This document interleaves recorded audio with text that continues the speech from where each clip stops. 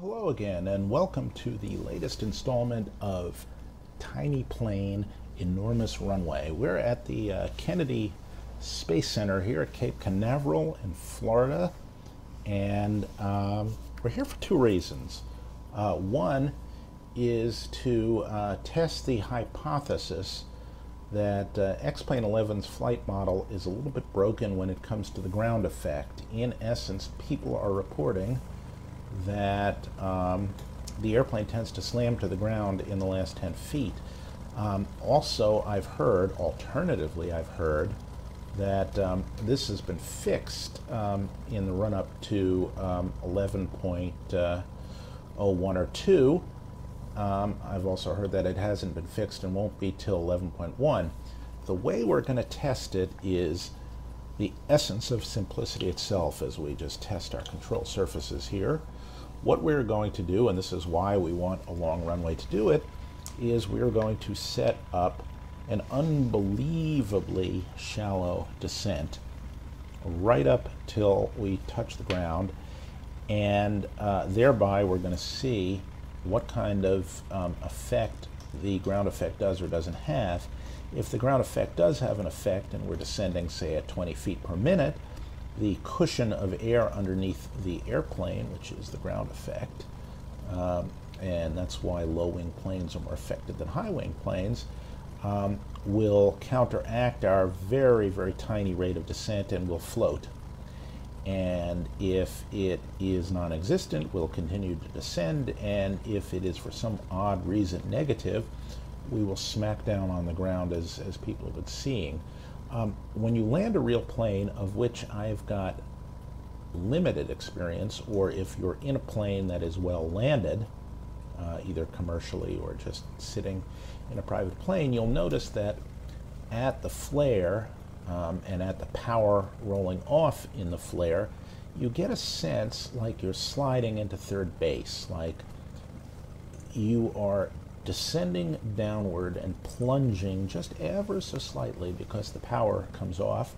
At the same time, you're being met by a cushion, at third base, of dirt that slows you down. In this case, is a cushion of air, which, of course, if you bring your angle of attack upwards, the vector of this wing is going to be as if it is sort of plowing into the thicker, denser air that's caused by the proximity of the surface to the ground.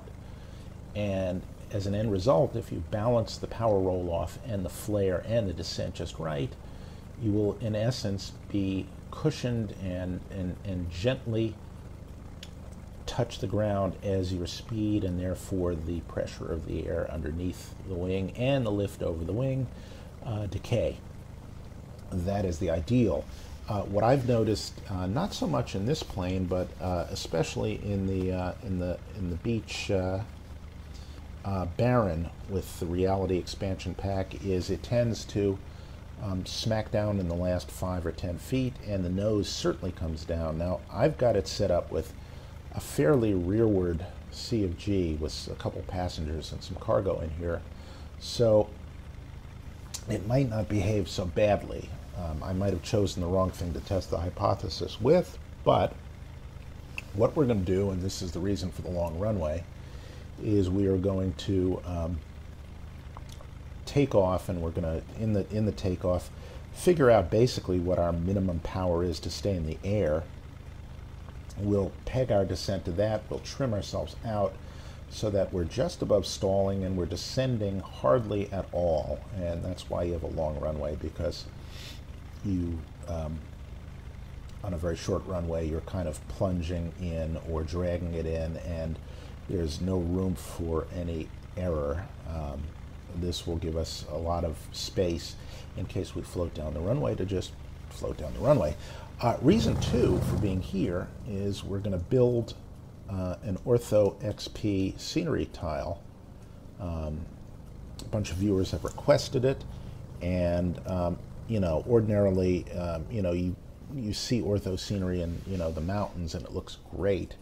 I'll just show you the benefit it can have here as we kind of look around here. And what is that thing belching smoke? That doesn't seem quite right. That's not a campfire. But on closer inspection, let's see what this is. It is a gasoline truck. Ah! Oh! That is the lunar module simulator, known in its day as the flying bedstead, because obviously it looks like a bed frame. It'd be a pilot strapped in here, and basically what it was a giant jet engine that would blow fast enough to simulate the 1/6 gravity of the moon by basically eliminating 5/6 of the gravity here on Earth, and then you would vary the strength of it to simulate a rocket motor on top of it, and there were little thrusters around it, so that your humble pilot could get to know how the LEM might behave. What really happened was it almost killed a bunch of astronauts, including Neil Armstrong, and actually I think we've got some footage here of that, so let me just show you here. So that is this, by the looks of it, and here we go. Creepy music. The Lunar Lander Research Vehicle, or LLRV, was basically a big jet engine that pointed straight down with a pilot seat bolted on the front. Dubbed the Flying Bedstead, the main engine eliminated most of the vehicle's weight, simulating the moon's gravity.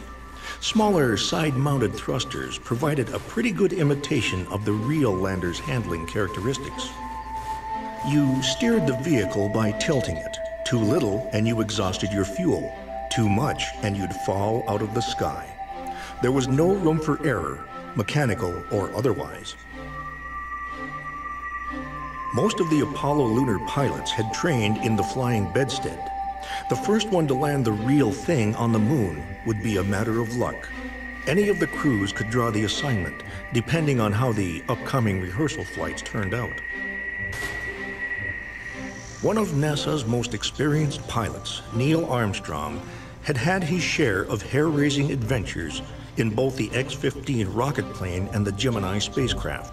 With the LEM, however, he had to learn a whole new way to fly. Armstrong activated the trainer for another landing simulation. Equipped with just enough fuel for a 6-minute flight, the trainer balanced on the thrust of its jet engine like a dinner plate on a broomstick. Each moment teetered on the brink of calamity. And then a thruster failed. Armstrong tried to compensate.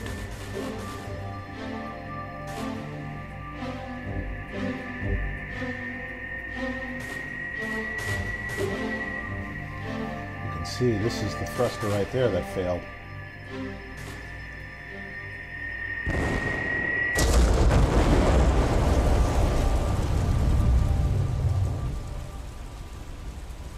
Armstrong pulled the ejection ring at the last possible moment. Apart from a bloody tongue bitten on impact, he was unharmed and anxious to climb back on board. Yeah, I'm not sure about that part, but in case you ever wondered why he was so preternaturally calm with 30 seconds of fuel remaining on the moon, trying to avoid a boulder field, that experience, as much as any, probably explains it. So we have a far less onerous task about us today. So let's get going with that. Do a little experimentation. I'm just going to do a wide left-hand pattern here. And what I'm going to do, because of all of our runway here, is just roll up the power as slowly as you please. And we'll figure out what our correct power settings should be for a very, very gentle descent. Here we go. We're up to about 14 inches of manifold pressure. And the yoke is coming back. Okay. Rotate over exuberantly here. I'm just going to gently let the airplane fly off. barely does. Just so we don't stall it, let me just get a little more power on. So I'm basically riding up the runway right now. There we go. There's the stick shaker. All right, so that's about where we should be. We should be about 17 pounds power, probably for a mild descent. I'm climbing at about 20 feet per minute here, so let me just get to our standard climb power. Get our gear up. There we are. And you can see we've got about 8 miles of runway remaining, but nonetheless. All right, so it'll be about 25, bring it back down to 25 right there. And bear in mind that's with no flaps, so probably I need, well, and descending slightly, yeah, I guess about 17 pounds of, and a full pressure should do it. So there is the vehicular assembly building right there, and there's the shuttle on its ferry airplane. And off in the distance, we're flying to the south here is the Launch Complex 39A or B. I forget which one they kept. They decommissioned one of them. They don't have it modeled here, but it's right off at the end of this right here. All right, we'll just, instead of turning crosswind, we'll just do a nice standard rate turn 180 degrees away. Ah, okay, there's one of the 239s. There's the other one right there. Now we'll level off here.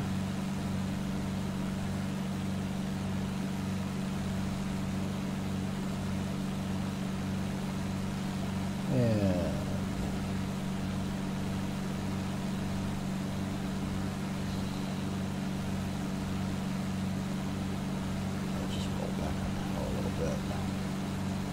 so there we are. We're on the reciprocal of the runway. We're a nice distance away. Just level out here. And we will wait for the entire length of this runway to come crawling by. Just going to slow down a bit because we really don't need the speed. Not flying a standard pattern anyway, but nonetheless. All right, there's not a ton of wind, so it's not going to affect us too materially. What I don't want is to introduce drag from a lot of rudder movement, or any movement, as a matter of fact, to complicate the equation. So, trim here, and bring our props up. This is highly unnecessary this far away, but let's just do it by the books. Wait till we're over the numbers.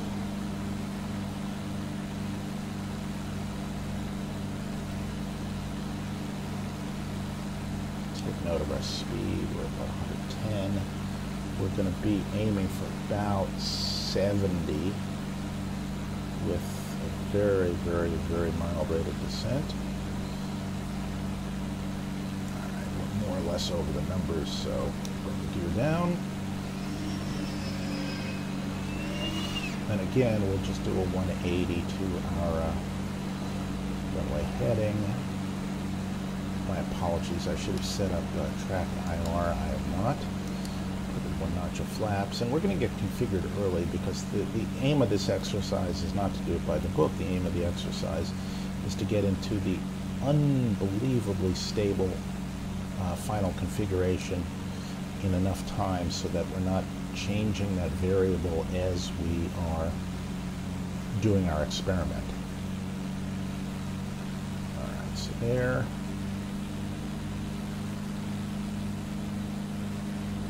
Okay, we're about 20 pounds, give or take, and that gives us level flight with one stage of flaps. I really want to have 2 stages of flaps out, so let's just do that right now. Fully configured. This will give us more lift, but also more drag. And we're just going to come around little slow. I'm keeping my alpha fairly low so that we don't stall just from the turn, which is certainly possible. Okay, so there's our runway. Shallow out the turn a little bit here. Keep it standard rate, which happens to be right on this index mark. Just trim up a little bit. See what our rate of descent is. It's nil. Just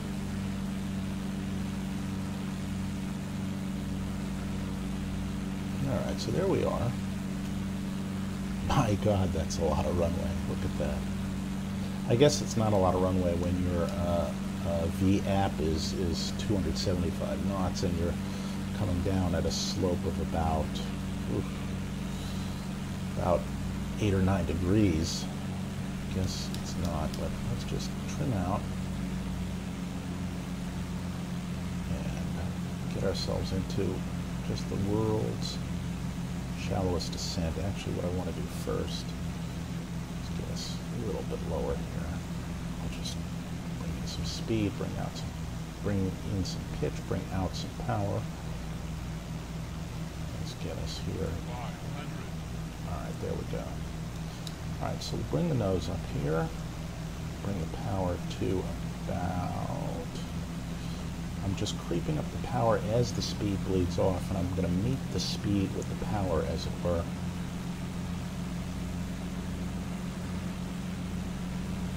All right, that should get us there. So we trim. All right, so we're at about a 25 foot per minute rate of descent. And I'm not going to flare on this. I'm just going to come down, and I'm not as stable as I'd like to be, so I'm just... And this is hence the long runway here.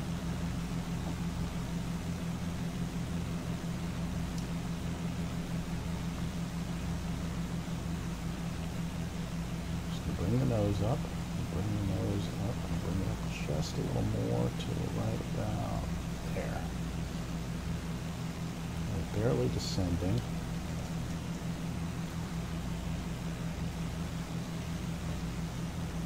And I'm just going to note and see whether we sink in the last second. We do, just a little bit. Try that again.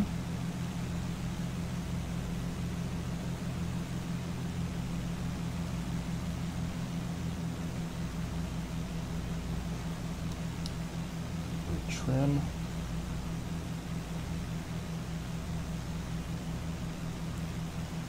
And this time,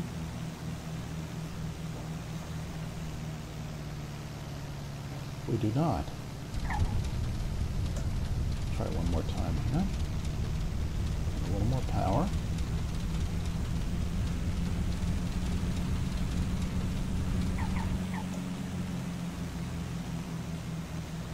I suspect the results here are going to be inconclusive.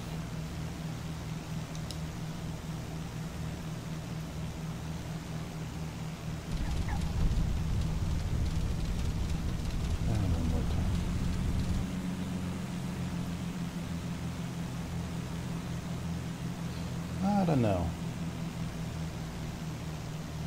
This could be down to technique.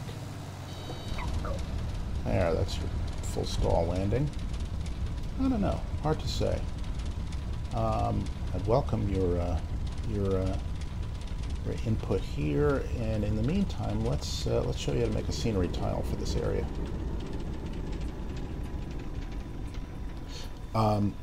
If you're unfamiliar, the program Ortho4XP, which you can go to the X-Plane forums, there's a specific forum for Ortho4XP, and you can download the app.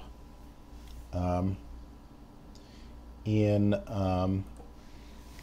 Windows, it's an executable. In the Mac, it's a Python script, and you need to do a little more setup with the Python interpreter. But basically what it does is it takes this. Here, let's find out where we're going. We're going to be at here, right here as a matter of fact. There's the Kennedy landing facility right there. And it takes these satellite pictures. Oh, we're going to be on the border between two. Well, we might be. It takes these pictures right here and drapes them over scenery. It builds masks for the water to blend X-Plane's artificial water with photos of water and the shorelines and so on and so forth. You can tell that these are from different passes of the satellite because you can see right here this straight edge, and we're going to build a scenery tile that not only puts the photos of the ground on the scenery, but also allows X-Plane to overlay its own highways using OpenStreetMap data and its own trees and other things like that. And okay, those are our two launch complexes. There's A and there's B. And again, I forget which one is operational. And I think one of them is used by SpaceX now. Unbelievably cool. Let's see, where's pad 34? That's where the other Saturn stuff, there it is, 34 is where the Saturn 1B launches, and this is where the Saturn 1 disaster happened. Otherwise, Gus Grissom might have been the first man to set foot on the moon, assuming the hatch didn't just blow. All right, and so build that. Just keep an eye at this little button hook right here, the Canaveral Byte. So what you do is you download your Ortho4XP, and basically you get a directory of stuff like this. And in the Windows version, you get an executable and a shortcut to it. The executable is in the binary folder, but it doesn't matter. You'll read the manual, which is more than I did. You start the sucker up, and you're confronted with this, which looks pretty inscrutable. It's basically the console where you do all your work. But then, what you used to have to do is you'd have to say, all right, what tile do I want to build? What are the coordinates of it? You'd have to go to a website to get that. What's the elevation data? You'd have to go to another website to get that, and on and on and on. Now what you do is, first of all, this is a console here that you can see the commands it spits out, but we don't care. So what you do is you go to the Earth tile map, and it pops up another window that's a little more scrutable. And you notice all these little blue things. These are tiles I've built here and in the West and the Pacific Northwest. I've not done Florida yet. And so what we're going to do is we're going to find the tile that happens to correspond with that little bump right there, which is the Canaveral Byte right there. And unfortunately, I have not figured out a way to get it to zoom in here. So what you do now is you do that. You double click on it, gives you a latitude and longitude, and it populates the latitude and longitude here. Right down here, you can choose where to build it. If you don't choose where to build it, it builds it within the Ortho4XP hierarchy right here where it says tiles. And if you're running out of space and you want to build it elsewhere, you should. And you can specify it there. Base source, BI, that's Bing. For the United States, Bing is very good. GO2 is good. Google can be good, but Google has watermarks on it. Base zoom level, highest is 19. and that is the most resolution. It's the lower you fly, the more resolution you would want. The problem is if you build an entire tile out of resolution 19, zoom level 19, you will burn your computer to the ground. So a good compromise is 17, and as I'll show you in a minute or two, then you can set a higher zoom level to within a certain radius around airports. So we'll choose 17. C source, C zoom level, don't worry about it. And the way I'm doing this is not a comprehensive lesson. This is a functional lesson on how to get rolling pretty simply.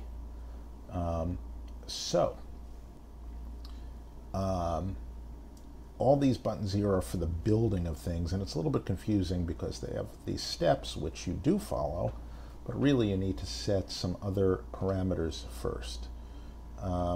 We definitely want to use complex masks, and we definitely want to use masks for inland, and the reason why is this. The masks determine the interface between water or pictures of water and X-planes water, and also the coastlines. If you do not use masks for inland, you will get this picture of the Indian River smacked into your scenery, which is fine, but it won't move. It won't do any of the things that X-plane water does. If, on the other hand, you do choose masks for inland, you will get a blend between the two, depending on the proportions you set right here. And so we are going to choose masks for inland. That way you don't end up with frozen pictures where you've got rivers and Great Lakes and things like that. The ratio, the higher the number, the more of the photo water you get on there, and I'm going to change this to 0.5 just to see what it does. And then down here is the other important thing. Choose where it gets its overlays from. If you do not, and it can't find it, it won't build overlays, and so the scenery you get will look just like this, but all the roads will be these roads, including these cars frozen in place here. You will not see an overlay, hence overlay of X-planes, roads, and traffic, and houses and trees. And some people like that. Some people don't mind, and it's much better for performance. But you give up some of the sort of plausible world stuff to do it. And so by choosing an overlay directory and telling it where to get its overlay information from, you can sort of have the best of both worlds. You can have photo scenery, especially when you're higher up, and as you get lower down, you'll see autogen buildings and cars and trees and things. So what you do is you click on that and you choose your global scenery folder, and then X-Plane 11 global scenery. You do not go any farther, and in you go. The only exception for this is when you're building tiles in the Seattle area, and I discovered this totally by accident. I built the tiles and I chose this for the global scenery, for the overlay, and it produced none of that. And I ran it again and I watched the output right here, and it said something along the lines of there's no information in the directory you chose to sniff. What it was saying is there is no overlay for Seattle in this folder. However, there is overlay in demo areas. So when you're building it around Seattle, you have to choose this. Otherwise, you choose this for the whole rest of the world. And you do not go one level down. You choose so that it's that right there. Now, all you have to do is click Build Vector Data, wait for it to do that, Build Base Mesh, wait for it to do that, Build Masks, wait, and then build that. What you'll not get is some of the fancier stuff around airports. So I want to show you how to do that. The other thing is that if you want, well, I'll show you this afterwards. But so we want to set it up so that it produces zoom level 17 except within a certain range of airfields, in which case it will produce higher resolution stuff. And that is built on the assumption that when you get close to airfields, you're going to be lower to the ground. That's what they're there for. So what we do is we go into our global config, pop in here, and you see where it says cover airports with high res. Change that from false to true. Cover zoom level, change that to, let's make it 19. And then cover extent. Now I don't know whether this is miles or kilometers, but we'll just set it to 4. So if it's miles and 300 feet per mile, this is going to be essentially 1,200 feet or below where it's really going to matter. The other thing I do is use decal on terrain, which I don't know the precise reason why, but apparently produces better looking ortho outside of the areas around airports. Now we just hit save and exit, checking everything else is fine. It is. And now we do this. We do purge OSM data, which is a superstitious move on my part, and then we rebuild it. And you see what it says right there? Downloading the airport water, blah, blah, blah, blah, blah. And you can see there are a few airports around. Melbourne and a few others. All right. And now, I hope this covers the Cape. If not, we'll go to Melbourne Airport. You can see that, but it's more or less the same. Now, we build the mesh, which is what it's going to drape the pictures over. And we don't need elevation data. It knows where to get it. You see it says viewfinder panorama. I downloaded it from blah, blah, blah. Okay, and it's done. Now we need to build the masks, and it's going to take a little longer because it's going to look at all the boundaries between water and land, and inland as well because we specified it, and build masks. So we'll just click on that, and you see this progress indicator. It's not, strictly speaking, very accurate. This is not a work of interface art, but it gets the job done. So you see it says constructing binary mask for seawater ground from mesh file for this particular tile, and it's 28 and 081, which is also up here, 28 minus 081, and it is doing its mask thing. And that's going to take a minute or two, but not too long. It usually takes less than a minute, and there we go. All right, 43 seconds. Now we build the tile. And what you'll see down here is it will download JPEGs from the server you chose, which in this case is Bing. Although in Brooklyn it's called Bada Bing. And what it'll do is it'll download those JPEGs, it will convert them to DDSs and drape them over this stuff. So there we go. See? It says using a mask, and now it's downloading. And it's converting, and it's downloading, and it's converting, and right there, downloading and converting. So give it a second or two. It's a lot of masks, I notice, and probably that's because there's a lot of mixing between bodies of water and land, which makes sense given where it is. So again, this progress is not, strictly speaking, comprehensible. But, you know, you basically go, you have a cup of coffee, you have a cream soda, you do some fucking thing, and when you come back, it's done. In a minute, I'll show you how to do this in batch form.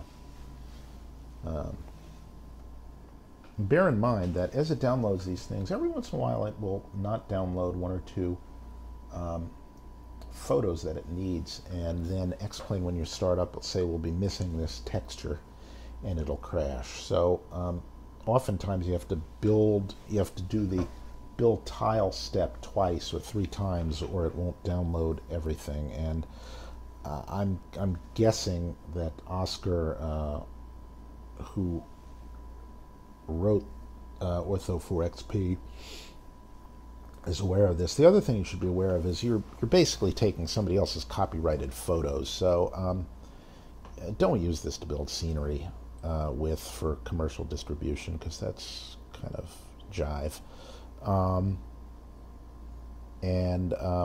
By the same token, I don't think Google or Microsoft are going to come after you for using this. But if you want to be on the ultra safe side, use one of the government data service servers, which I think is associated with the USGS. That way you're not stealing from nobody except Uncle Sam and yourself, if you're American. And you know, you can decide how you feel about that, but chances are it won't be out and out illegal. The other thing to be aware of is if you've got an internet connection that is capped, you're going to be downloading a lot of data. So just make sure you don't screw yourself with respect to your internet provider, who arbitrarily sticks a cap on you because they think you're, I don't know, up to no good. So here we go. We're downloading a metric ton of stuff, as you can see, and each one of these represents a picture. And let's just go into the folder where it's doing its thing here. So we'll go into tiles, and we'll look for 28 and -081, and there it is. And as you can see, there is terrain and overlay data there, and there's overlay stuff right there. And then here in textures, you can see what it's downloading and converting into DDS files. And you can see right here, as we use the bullshit GIMP, which I really hate, this is what it's using to build the scenery. Now, if you don't use overlays, let's just zoom into 1-to-1 here. And instead of using Control-1, apparently it uses plus. No, of course not. Why would that work? Just trying to use the keystroke equivalent. Zoom. Well, it should work with the plus, but of course it doesn't. We'll go to 1-to-1 here, and this is a 17, zoom level 17 here. And as you can see, the drag doesn't really work. I'll just scroll that way. And this is what it downloaded and is going to build scenery out of. Let's get out of that, discard the changes, and let's see if we can find a bit of zoom level 19 goodness here. Here's one. So this must be near an airport. Start that sucker up. And now, as you can see, if we go to 1-to-1,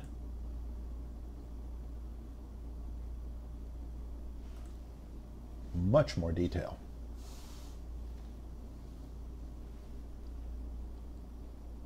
And so that's going to look better when you're lower down. Let's just zoom in on this until we're half the altitude above it that they are now. So that would be a 4x zoom. And you can see zoom 4-to-1, 400%. That's not great, but, well, it's also not resampled right. But that said, let's just go to a bit of a zoom level 17 image here. That said, when you go to 4-to-1 on this, look at how much smaller it is. And how much more pixelated it is. So you get the idea. And we're almost done here, but just see if we actually found the right place. Just looking for some Cape landmarks here, see if I can find them. You can see these are the masks that I'm not sure whether they use to build these or whether X-Plane uses these on the fly. I don't know the inner workings. All right, is that a launch complex right there? Let's see. It is. Look at that. All right, and that's zoom level 17. Let's just zoom in on that sucker right there. All right, so we're in the right place, I hope. And yeah, that's the VAB. So that's 39A and that's 39B, or the other way around. Look at that. Are we good or what? And here's some further south launch complexes, but where's the landing strip? Let's see if we can find it. Unfortunately, it's all zipping through here pretty quickly. That's Patrick Air Force Base is right around there. There's the causeway. I regret I never got to see a shuttle launch, and even though I would have been old enough, not by much, but 4 or 5 years old, I never got to witness a Saturn V launch, which did I always want to. My God, how amazing would that be?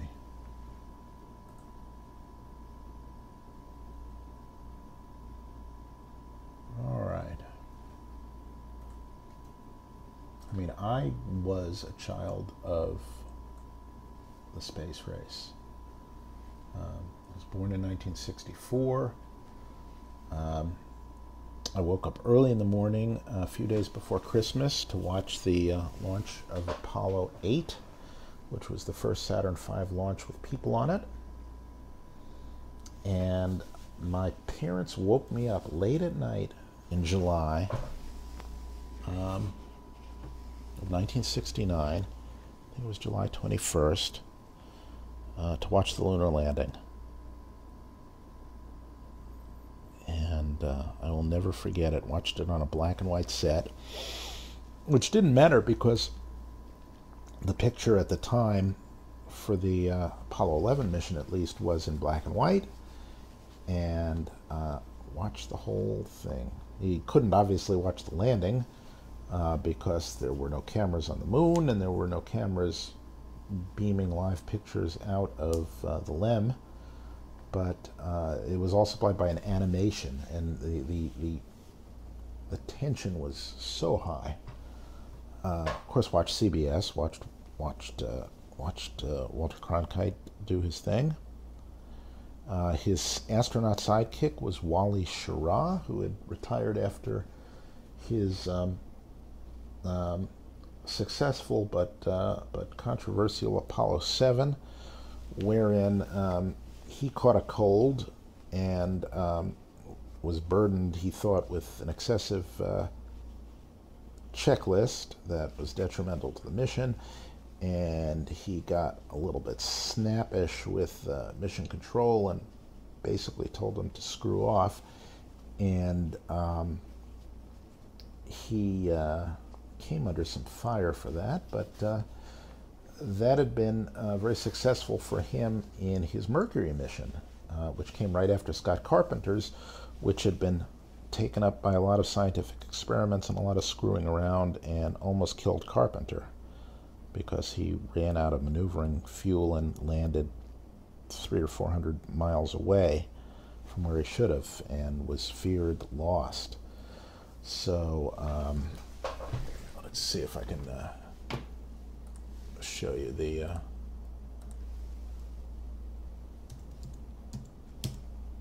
Apollo 7.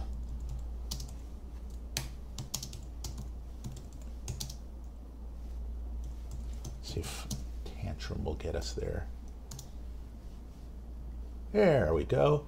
Near mutiny on Apollo 7. There we go. Time magazine. Wally Schirra once told Chris Kraft, he was the head of NASA at the time, to go to hell. Actually, he wasn't the head of NASA. Well, was he?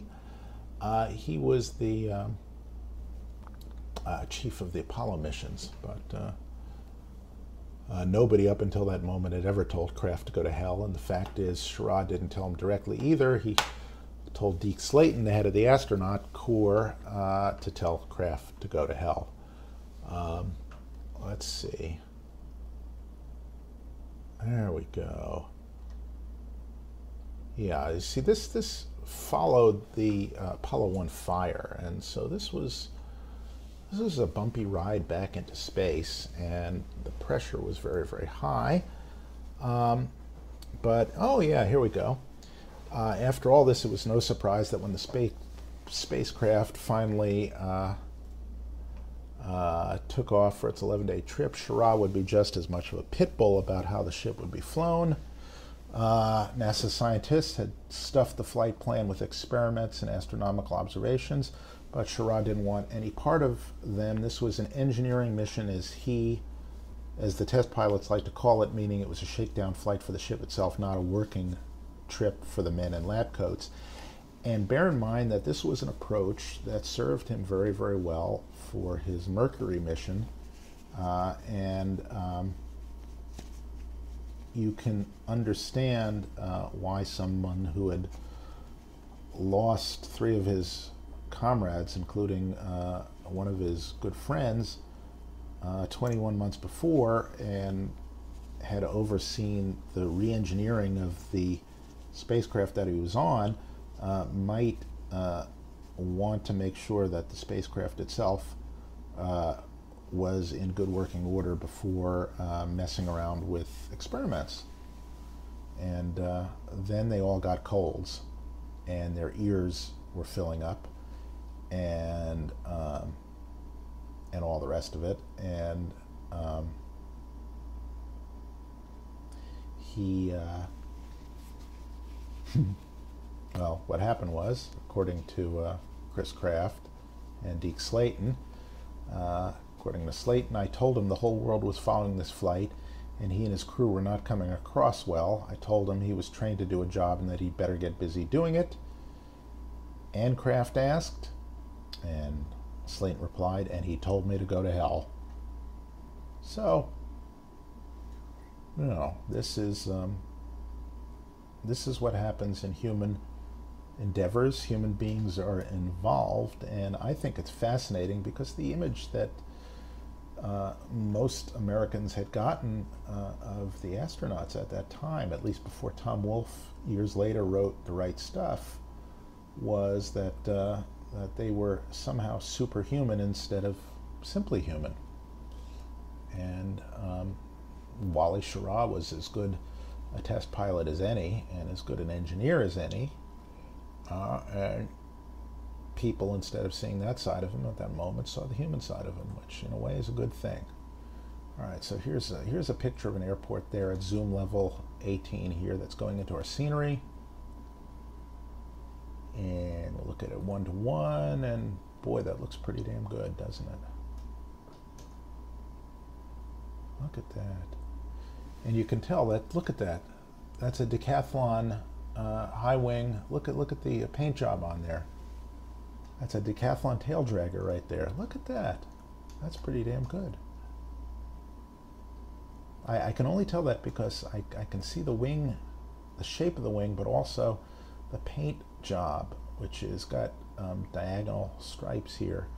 My buddy Les, briefly until his wife threw a Wally Schirra about riding in the back of it, had a decathlon, which is an aerobatic, beautiful airplane with, you know, stick instead of a yoke, and obviously no place to store things. Let's see if we can look at it.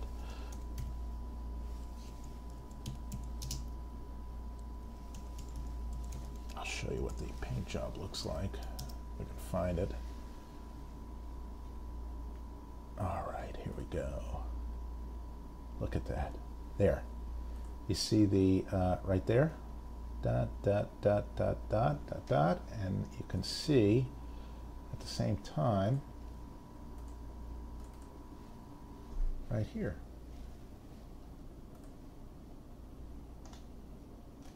Ah, on the wrong side of it. No, wait, there it is. It's right down there. Hang on, let's see. God, what a pain in the ass this program is.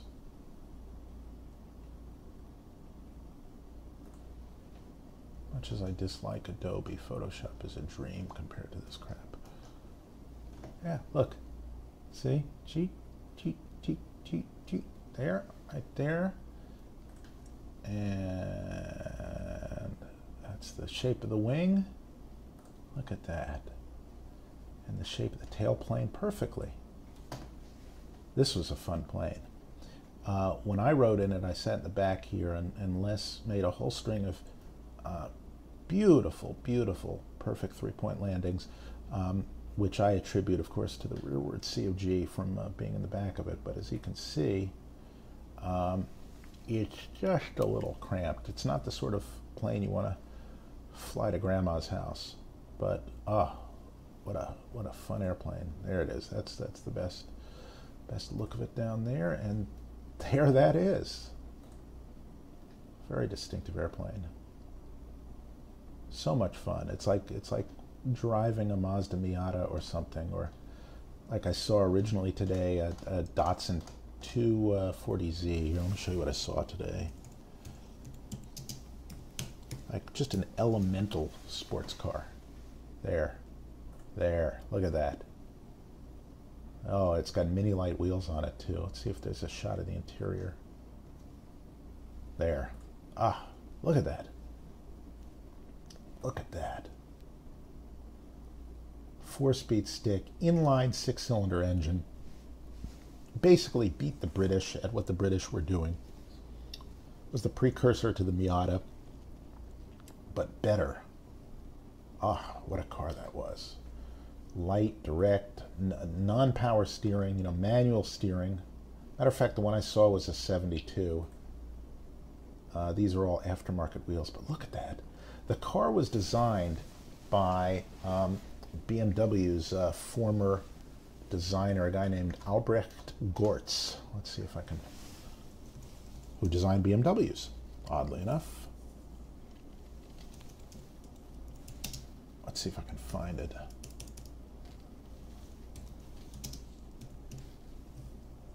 Albrecht von Goetz, and 240Z.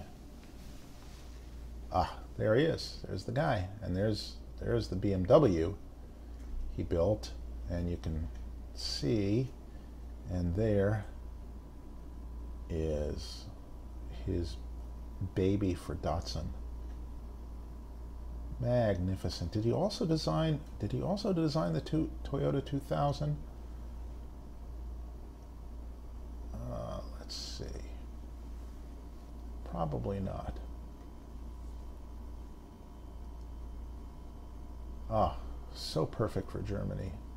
A German aristocrat father and a Jewish mother. Good for him. Good for them.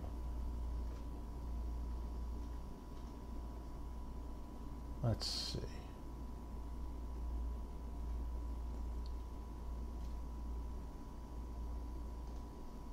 Did he also design this beauty, which is the Toyota 2000 GT, which was, of course, seen in You Only Live Twice.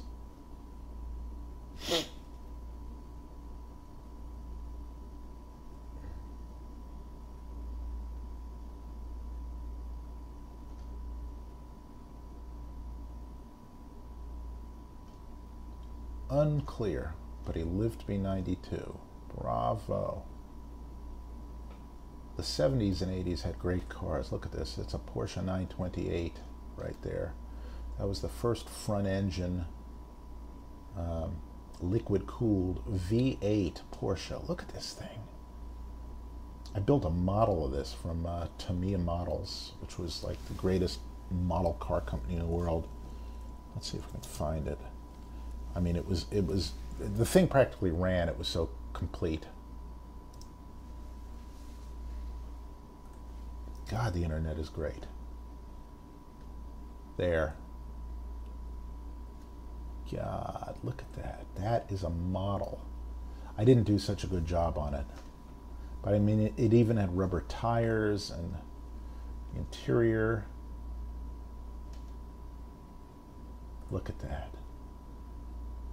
Oh yeah, I remember those stars. 1/120th scale.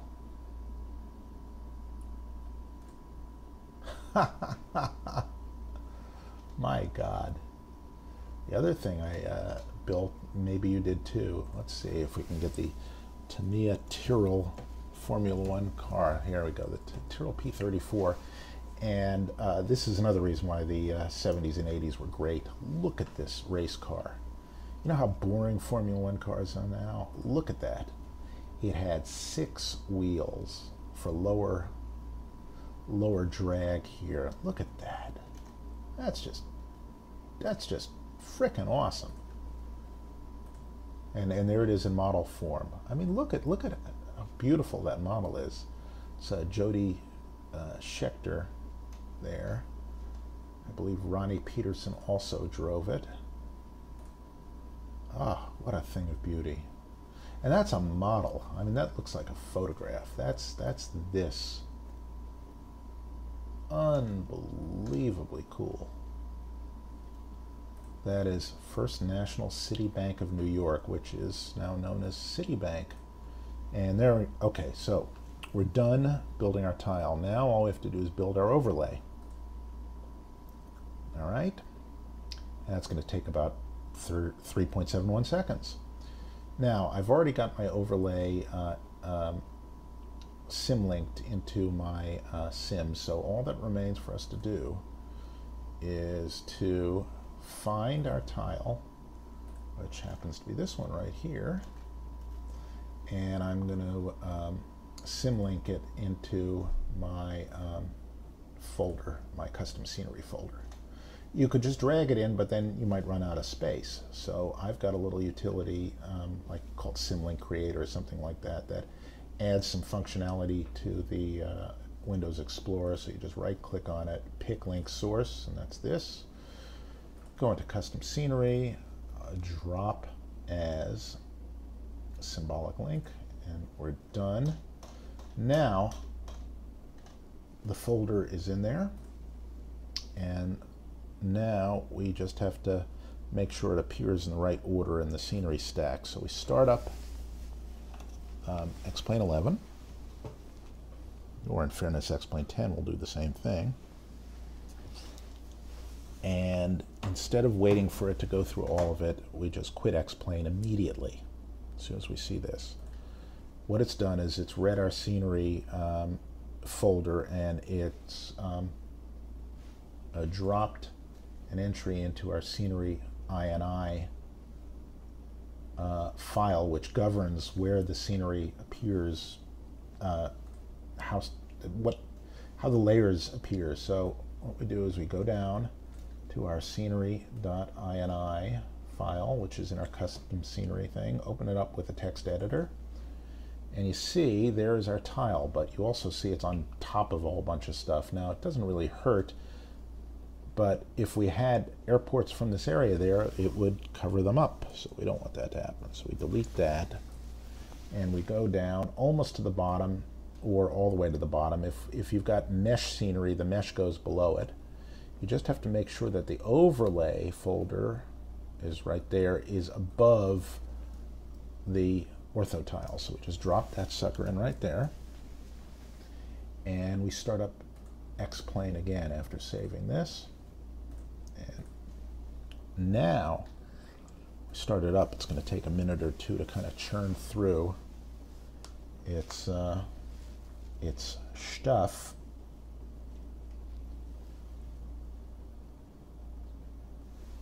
And we'll just choose new flight, same location. Ignore that. I may get a scenery error or two because of some bad airport I've got dropped in there, but might not. I think I deleted it. But let's see. So it's going to take a minute to read new scenery files, and believe me, this stuff gobbles up disk space, and it gobbles up VRAM too. So you really want to be careful about the zoom level you use, or you'll find yourself in single digits for the frame rates, and you'll look at the VRAM used and you'll discover that it's using 16 gigs of VRAM or something insane. So obviously we don't want that.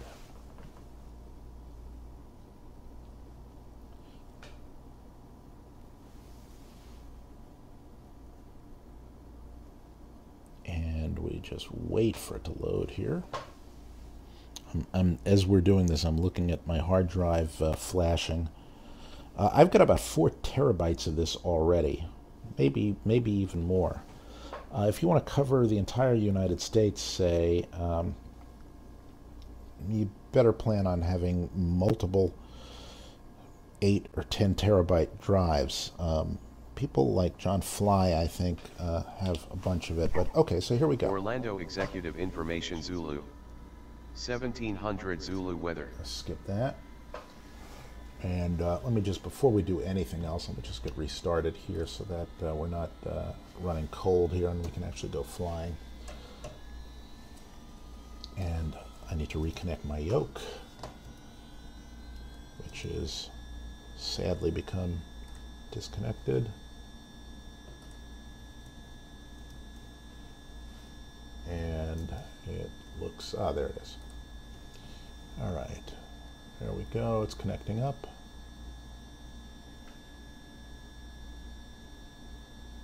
Give it a second to collect itself. Initialize it right here, and it's connected, and we'll connect it to the sim, and there we go. Pop up our flaps, and just prime the engine here. In the real world, when it's warm, you don't really have to prime the engine, or at least not prime it very much. In this sim, if you don't prime it for a few seconds, it just barfs. It's trying to be realistic, but it's being a little too realistic. So let's turn off our avionics, crack our throttle, crank our engine. There we go. Very nice. Okay, on with the avionics, on with our lights, on with our life. And let's just take a look here now. Now what you see right here is from the airport designer. As we get above it though, well, first of all, already the first change you notice is it's got water here, courtesy of a photo, and it is so small a body of water that we just have the picture. We don't have any masking in between the two. But what we do have right here in this bigger body of inland water there is a blend of the photo and the X-plane water right here. And it's blended very smoothly, and you get a coastline, and you see the pictures of all this. The effect is a little subtle right here, but you notice that there are cars around there. And now if you look here, you see a more detailed picture of the Cape. Just quickly go up here, and we'll just point out here, and you see that instead of looking like X-plane sort of lime green grass, you see the real world. And you also see buildings overlying it. So let me just see what the runway looks like, because sometimes if the runway in the airport isn't aligned with the picture, you'll get a ghost image of the picture underneath the runway, but here it seems to be pretty nicely lined up. And so let's just quickly go flying here, and I'll just take you for a little tour of it, and then maybe we'll go someplace where the scenery is really spectacular so you can get a better look at it. So just get up in the sky here. Try not to embarrass ourselves on this 300-foot wide landing strip. Let's see if I can get in the air before the numbers even.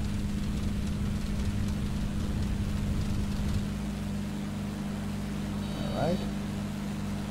Do a little short field takeoff there. All right, gear up. Let's turn around to the north, because I think most of the tile I built was to the north of here. Down to a sensible climb power. Up there, and right about there. Got no flaps.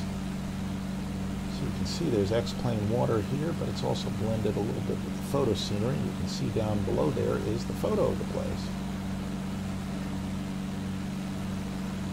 You can see there's negligible impact on the frame rates because we've sensibly kept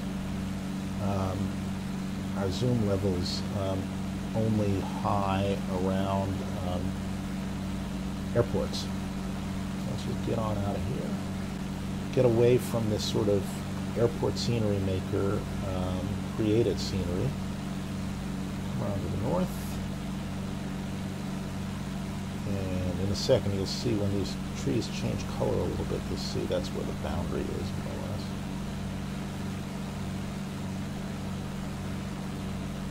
And again, I'm just sort of illustrating the benefit,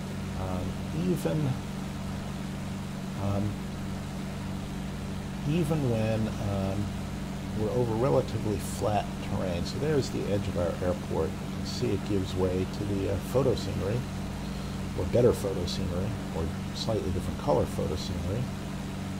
And we'll head across the Bonanza River.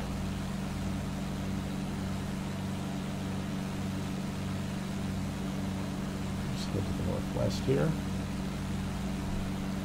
Unfortunately, I've got a little bit of a repeating pattern here in my X-plane water. I don't know why that is. That's as of X-plane 11. I'll just level off here. And we'll boogie on across the inland waterway here.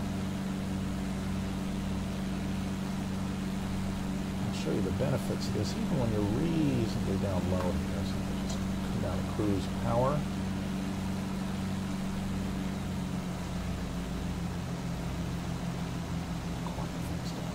For you. And I believe that's Melbourne Airport there, so just light off in that direction. And with any luck, we'll be able to see the difference between the zoom level 17 and the zoom level 19, closer to aerodromes, as we call them. A bit low on power here. Fix that. Throw some more beams on the fire. Patrick Air Force Base. No, it's down there.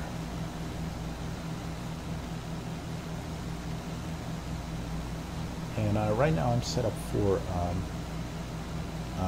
2 times super sampled anti-aliasing. Again, I'm at about 30. I'm at 1440p widescreen. There we go. Just off here, 2,000 feet. Trim out a little bit.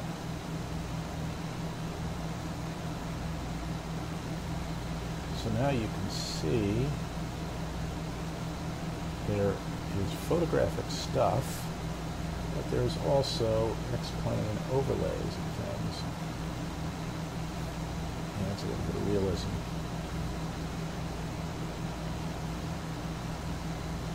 No, I think this is Patrick right there.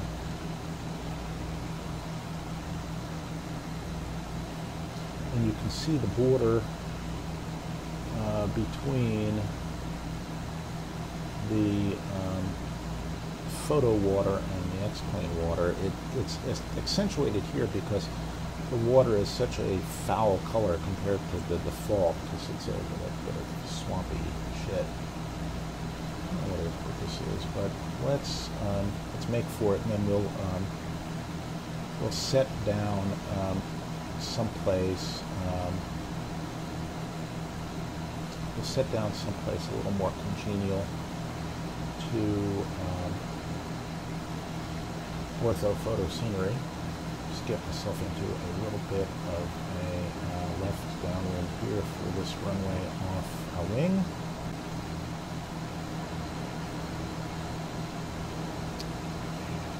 Doing more of what I should be doing all along, which is flying by eye, not flying by gauges.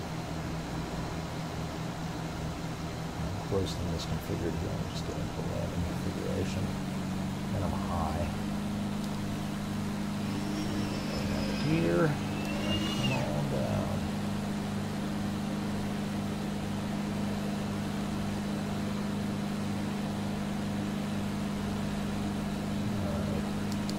Get the old proverbial nacho out. I believe those are two unused runways, but I could be wrong. Get ourselves established on base. We'll be good. Good trim. And there you can see ortho scenery with autogen over top of it. It's pretty damn good.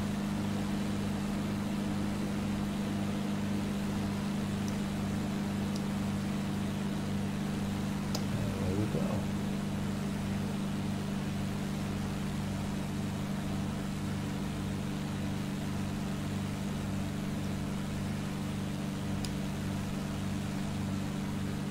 I want to get established here now.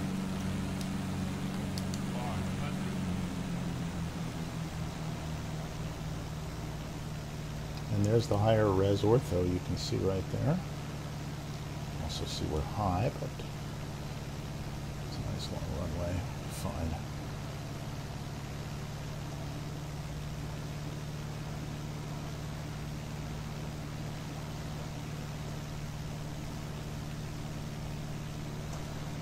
A little bit of wind from our right.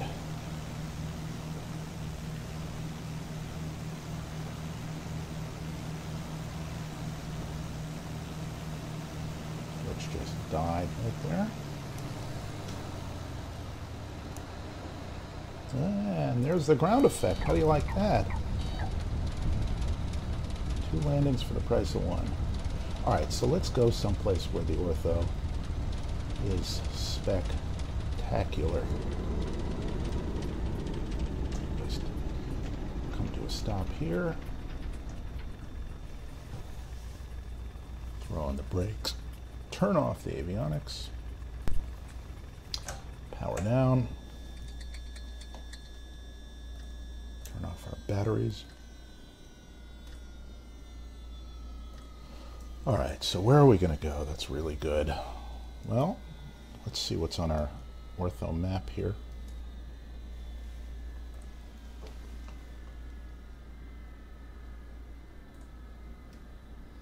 Just open this up again, just as a memory aid, so I remember where I've made tiles. Go to our tile map. And what's strikingly spectacular? Let's see, this is desert. You know where we'll go? Let's go to Portland, because we've got We've got Mount Hood and Mount St. Helens right around there. So let's go there. And we've got a good airport too. So we'll go to Mr. X's KPDX. You also see how this thing behaves in a little bit more challenging graphic environment. So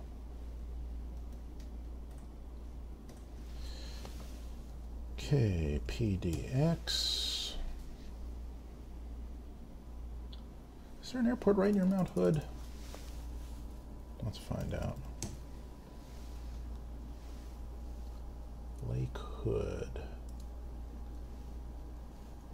This is sort of a half-assed way to do it, but go to our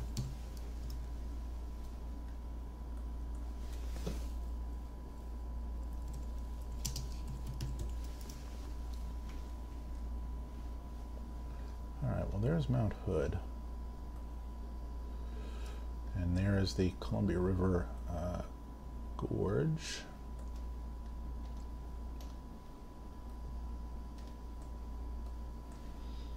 Let's see if there's something on Sky Vector. If not, we'll just get close.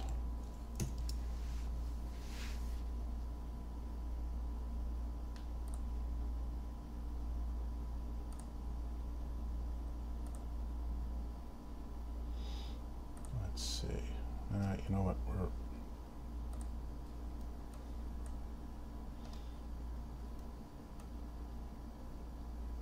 okay, there's KPDX, S48, let's just go to our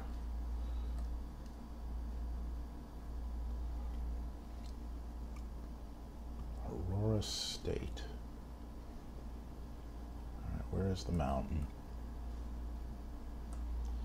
There is Mount Hood. And what is around there? Pine Hollow, and there's no designator for it. That's a no good. Let's see, Hanell. Country Squire. Let's see if S48 is there, because then we'll just fly due east from there. Ha! Country Squire Airport. Air Park. Good show. All right, so go there, and we'll see what we see.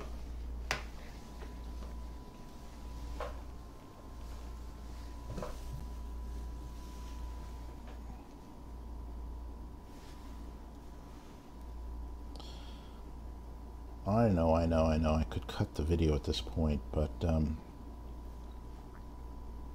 at the moment am not sitting where I normally edit videos, so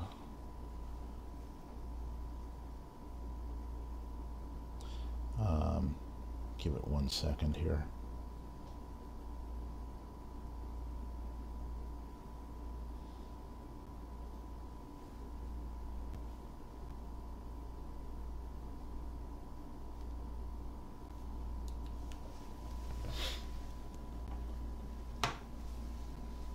A little bit out of sorts here. Taking some medicine for the next 3 days, and I can't have anything to drink, and it's making me cranky. I know that's probably a sure sign of alcoholism, so, or it could just be a sure sign of crankiness. I'm not sure. Not normally cranky. I'm not normally cranky about fake flying. So it's reading new scenery files, and it's taking a long time because, like you'll discover, these things take up a lot of hard disk space. I haven't yet bitten the bullet and bought, you know, a 2 or a 4 terabyte SSD and tried to slap them on there. That would be the true mark of utter insanity. Eventually I probably will. But so far, other than this loading right now, I haven't seen a huge performance penalty in just active flying around. So we'll see.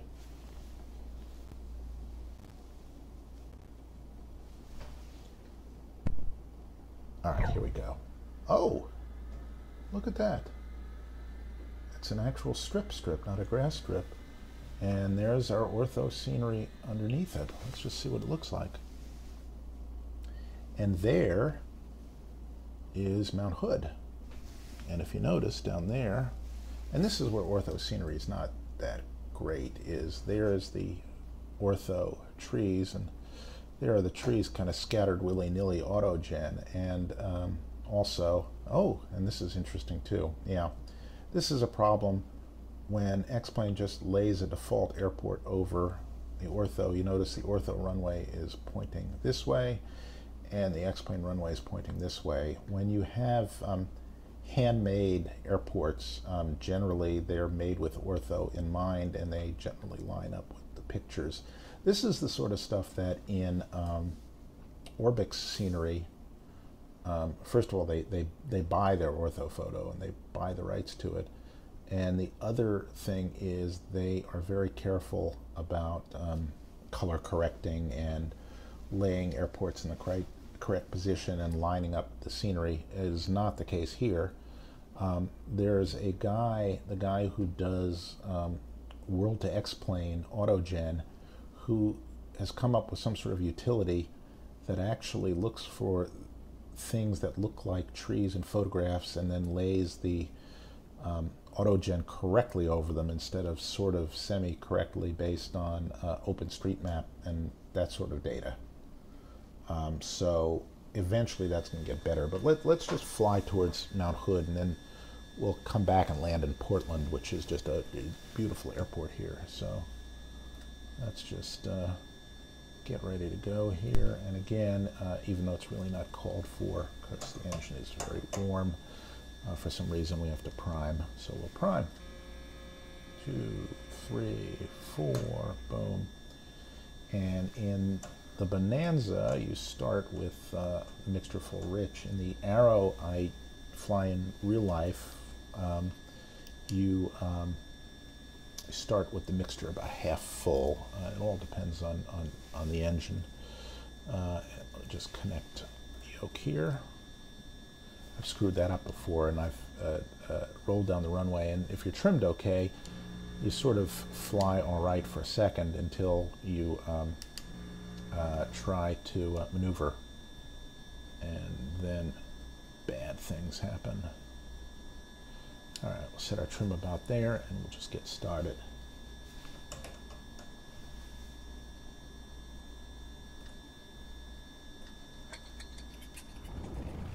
Oh, thing of beauty. All right. Turn all the rest of this crap on. And actually, before we depart here, let's just get rid of this here.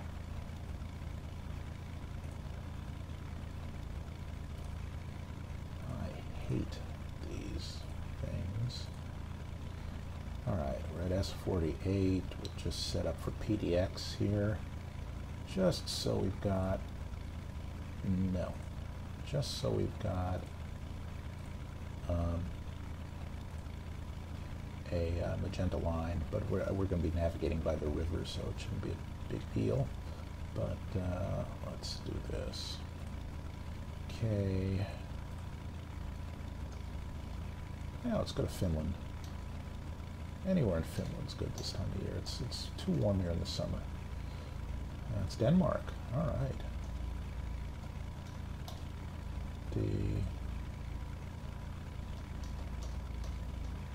X. All right. And we'll just make that leg active.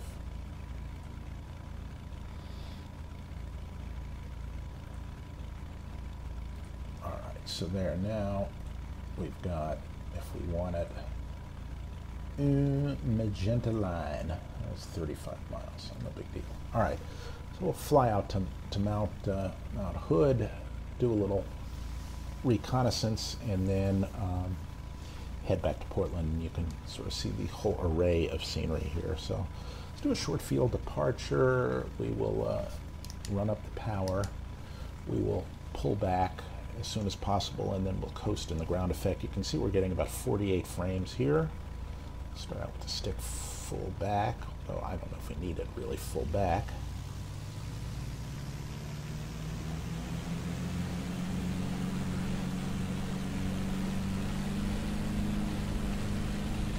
It's not behaved well.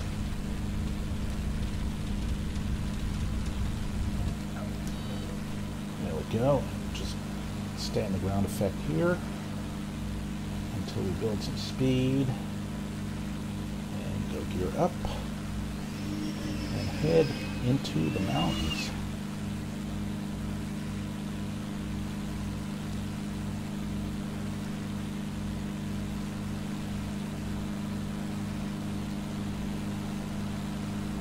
Accelerate a little bit, climb at 80. Trim for that. I can't recommend this Bruner yoke enough or too much once you get it tuned in. It is worth every penny if you intend on flying in a real plane as well, because although it does not feel exactly like a real plane, it feels enough like a real plane that it becomes useful. And if you do a lot of simulated flying and you're going to spend the 10 grand it takes on average to get your private ticket, yeah, you're going to be spending an extra $1,700 for a yoke, but at least you won't be actively sabotaging your own training whenever you sit down at the sim. Some might disagree, but okay, so there is the ortho scenery, which as we get higher up will begin to coalesce and really look a lot better. We're above 1,000 AGL. I'm just going to come back to a sensible 25 by 25 here. Now you notice as we bring the prop back and it takes bigger bites of the air, the manifold pressure is going to creep up a little bit, or it should. No, it's not. I might have my aircraft engineering a little bit off, and we can lean a little bit too because we're already at 3,000 feet. So we'll lean a little bit. Just looking at this right here. And they say when you're flying VFR, you should get your head out of the cockpit. You should obviously look around, and you should choose a landmark that you want to fly towards. And oddly enough, we have one. So now, as you can see, as we're getting a little higher up, it's starting to take on more of the characteristic of the ortho photo. It's not perfect, and if I were really doing this, I'd probably run fewer trees, but you can't separately adjust the trees, and if you run fewer trees, you get fewer roads, and I don't want fewer roads. So again, I'm now flying based on the pressure on the yoke to maintain my rate of climb, and based on the picture out the window. So if my picture goes like this, it means that I'm turning. If my picture goes like this, I'm turning the other direction. And if my picture, as well as the feel on the yoke, if the push back on my yoke increases, I've nosed myself down. And if the force to maintain this increases, it means I pull myself up. So the aim here is to fly without looking at these things very much. Just to glance back and just cross-check. So we're going to try and maintain, I guess, about the speed. And relatively level flight. And we'll just, since we made the turn, keep ourselves back, heading towards the mountain. God, that looks like a can of bush beer.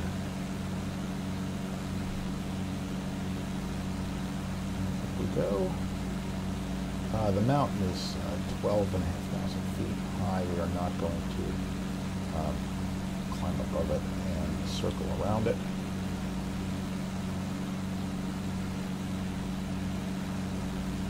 And just continue up the way we're going.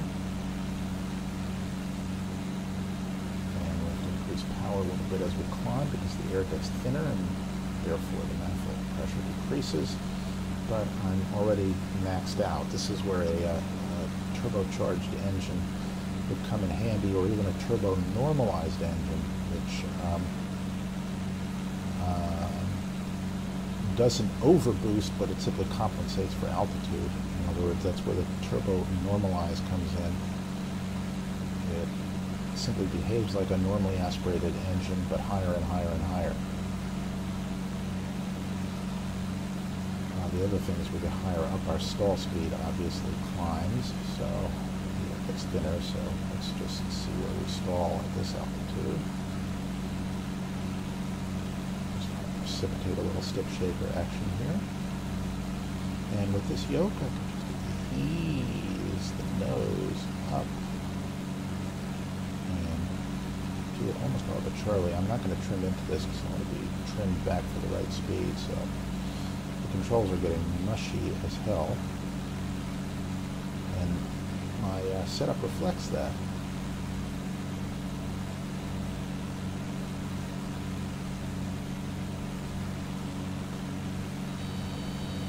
Alright, just ride that up a little bit and just mush nose down.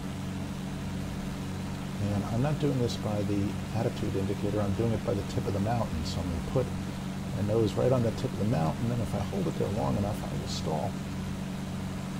About there. Yeah, a little higher, maybe. Yeah, right about there.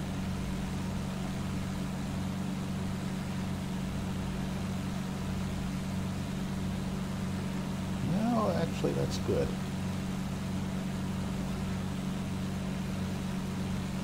How much higher I can get. There we go, right about there. And you notice that, boom, you come right down. So you can do that with respect to the horizon and know when you're flying level. It's harder in mountain flying because obviously there is no even horizon, but other people who know how to fly in mountains better than certainly I probably have ways to deal with that. Also, on the way up to Mount Hood is the hotel that they use in God, why am I blanking on it? The Stanley Kubrick movie. Oh, great.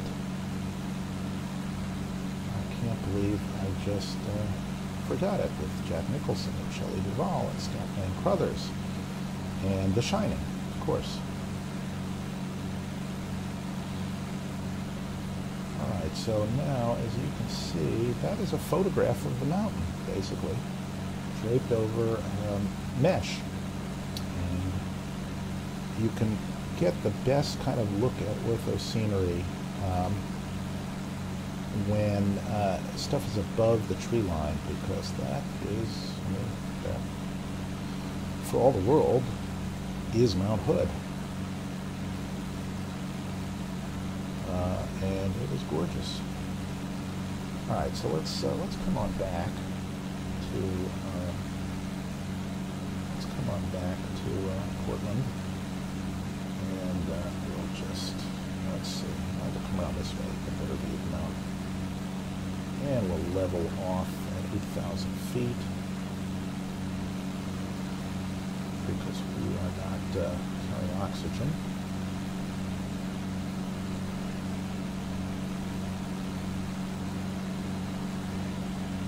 Lumpy turn there. We'll turn to intercept our course using the HSI, or if you happen to be English, the HSI, which I kind of love. At least you know that's an H when you say H. You know what a H does. It goes. All right, so on we go. Let's just retrim here because I'm totally trimmed for climb and for much lower speed. So we shove the nose down, and I know that the level flight is about there, but we can speed up, so I'll be a little nose lower. So I put that around the horizon. And you notice it corresponds to nose down flying, level flying. Trim down a bit more. And we will bring power to 23 and our props to 23. That'll speed us up a bit. And as my instructor told me, you should be able to fly a plane with 2 fingers of one hand if you trim it right.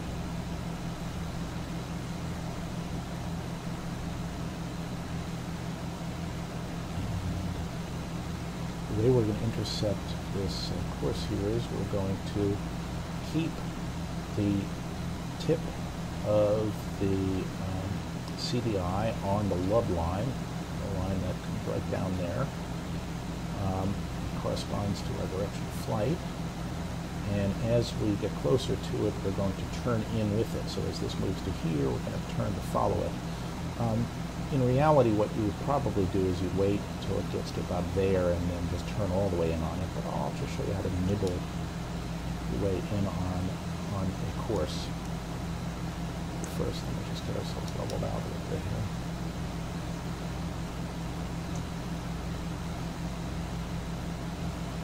Pump up the power a bit. And trim down a bit.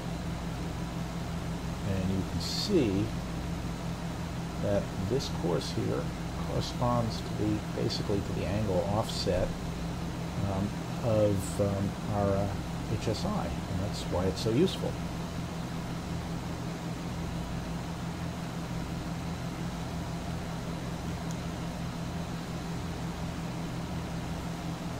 All right, so there's the needle starting to move as we get closer to the course.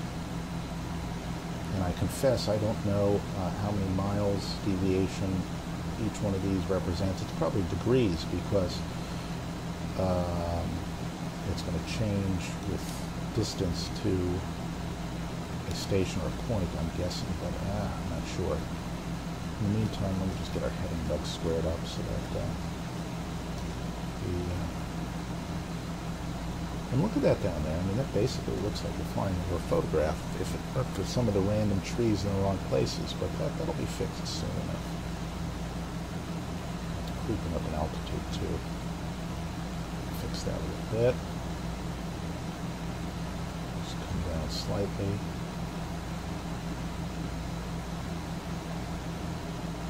And we're just waiting for the needle to come in, and after which we should be about 30 miles away from Portland.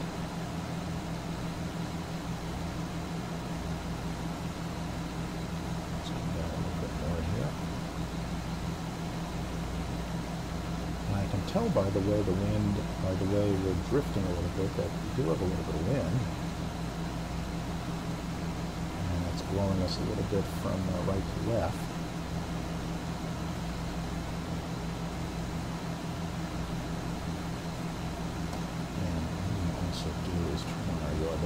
Here, smooth things out a bit. Can fly a little bit easier. Alright, so we're at 8,000 feet. We're waiting for the CDI to come in, and it will come in as soon as we get closer to there. And look down there. See, there's the autogen, and there's the photo scenery. And look at how the trees perfectly match right there with the ortho photo. So in some places it's very well matched, and others a little less so. And what I should be doing is I should be looking around here. But I'm a lazy sod. I'm not. So that's the Columbia River. Actually, what we could do is we just make for the river, but let me show you how to intercept the course first. The first thing is to maintain altitude.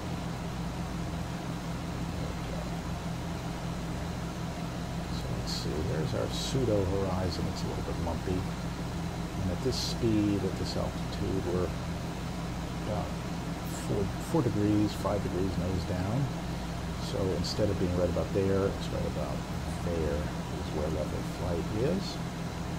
And in a real plane, an instructor will take a post-it note and will smack it over this, or over this, or over this, or all of them, and say, okay, fly the plane. And if you know your pitch and your power settings, and I do, and I know what they're referenced to here, and I do, then for the most part you can get by, and even get by in instruments.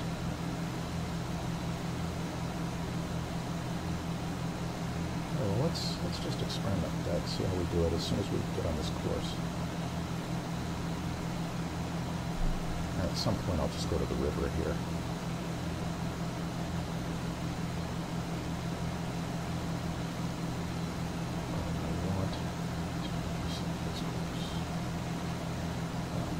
Could do is we could just cheat a little bit, so we'll just turn into it.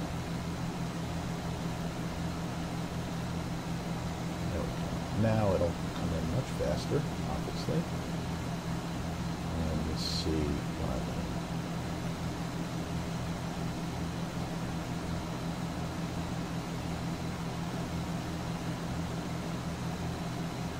Alright, so in it comes, and then we turn so that we keep this on the tip, but we're already practically through the course. That should be, actually that'll fit us nicely. And boom. Now once we get established on it, then the trick is to find out what the wind is and find out whether you have to crank in a few degrees to the right or the left to keep that needle centered. But really what I want to do is I want to show you a little visual flying. So we're at 8,000 feet. Let's see how we do. Just come over and fly it from over here. And actually, let me get this out of our line of sight. This is going to be a little bit of cheating because, there we go. Because it can't really line up the horizon the way I'd like to. Just do it this way. So we'll fly around for here for a while. Turn towards the river. Pull a little bit, not that much, so that the nose stays about the same with respect to the horizon. Level out. Fly towards the river here. Another minute or two. I think I'm climbing a little bit. I'm certainly out of trim.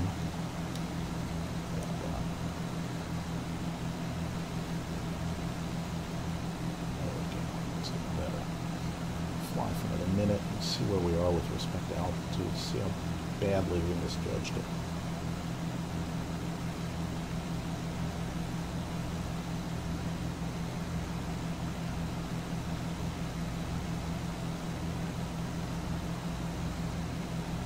Alright, so there's the river. And yes, we've been climbing the whole time. We're at 8,500 feet. And that is the airport. And so let's descend.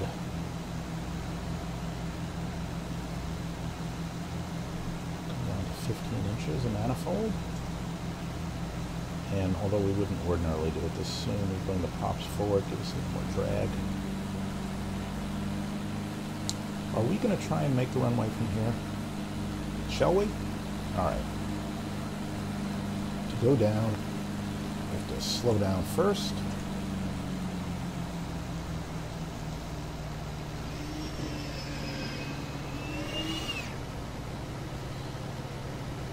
Alright, we'll establish a little slip.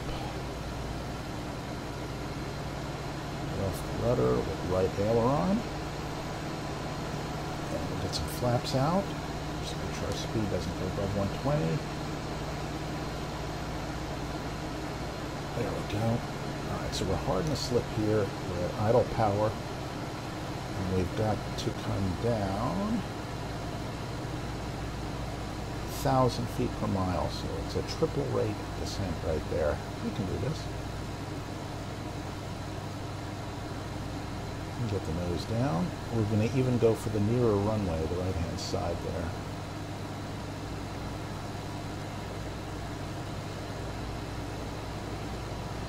We are going down about triple standard rate, 3,300 feet per minute.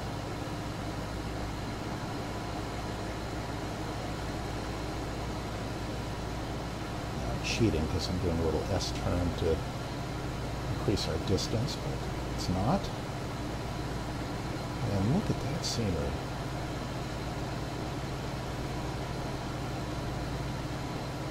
So this is all ortho photo right here instead of like made up X-plane stuff.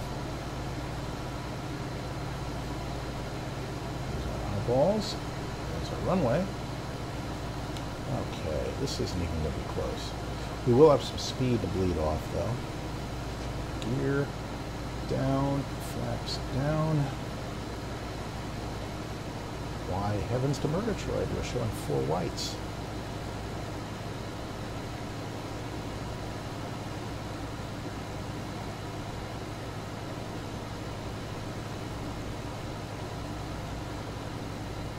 Don't even know where the wind is coming from, so this is probably not best practices, but who said anything about being good? Okay, we'll ease out of the slip. And you notice there's the photo scenery right there, and it abuts perfectly the shoreline. That's our masks at work. Still 4 whites, obviously. Retrim for the lower speed, because I'm pulling back like a son of a bitch. There we go.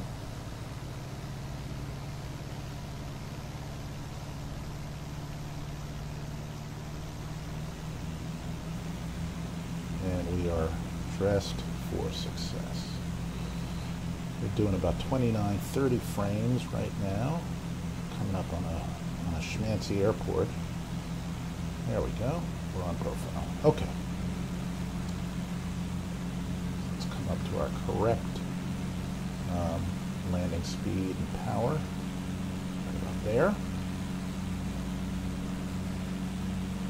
There. Perfect. And we'll just lollygag on in.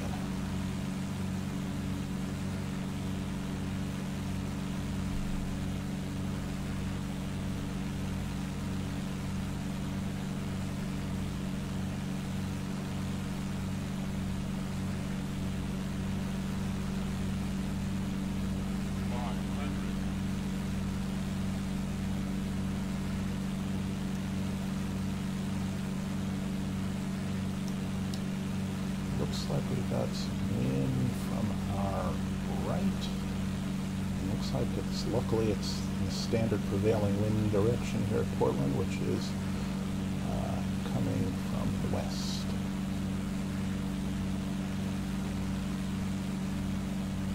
We're going to get off at the middle, turn off right there.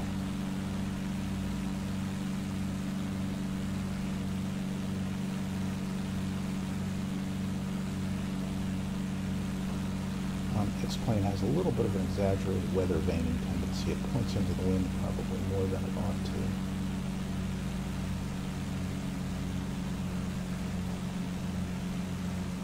We're going to make it?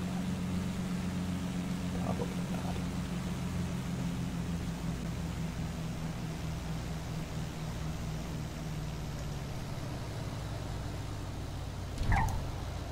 Plunk. Let's see if we can do it.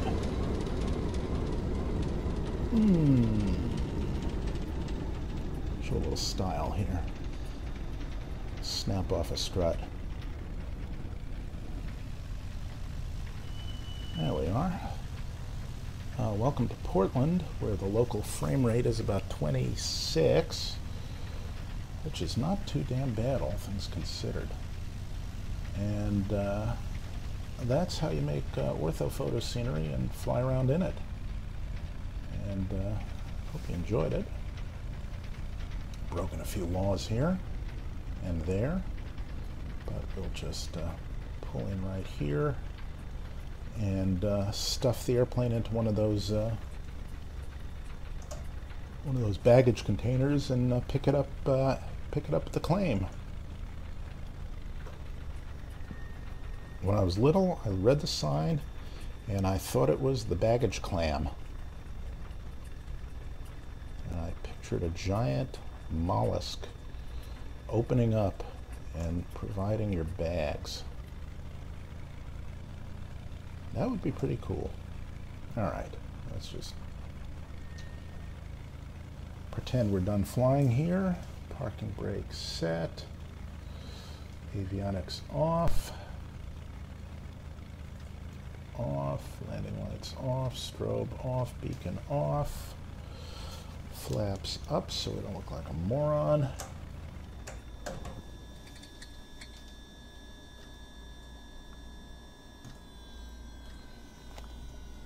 And hello, Portland. And let me know what you think. I didn't show you how to make batch scenery, but the way, well, shit. The way you do it, sorry about that, that's the one thing I forgot to do, is even cooler. What you do is you go to your map, and you wait for it to stop freezing. Ah, there we go. All right, you go to your tile map here. And what you do is, instead of double clicking, you shift click and shift click and shift click and shift click and shift click. I'm just going to do the whole coastline here, because why the hell not? Because what else am I going to do on a weekend? All right, so get a whole mess of these suckers right there. And you make sure everything is hunky-dory the way you want it. You choose build masks, build overlays. And make sure your config file is confabulated the way you want it. And let's see, zoom level 17, custom overlay directory there, and I'm just going to do this, true, and 19. I know there's a way to do this so it sticks permanently by tweaking the actual config file, but I've been unable to make that work for some reason. So there we go, there we are. Save and exit, and now from your tile map, you choose build masks, build overlays, leave these two blank, and you choose batch build, and you're off to the races. And you can see right there, away it goes. Anyway, now that concludes our little video for today. I hope you liked it. Thank you for watching. It's good to be back on the YouTubes, and I'll see you again real soon. Bye-bye.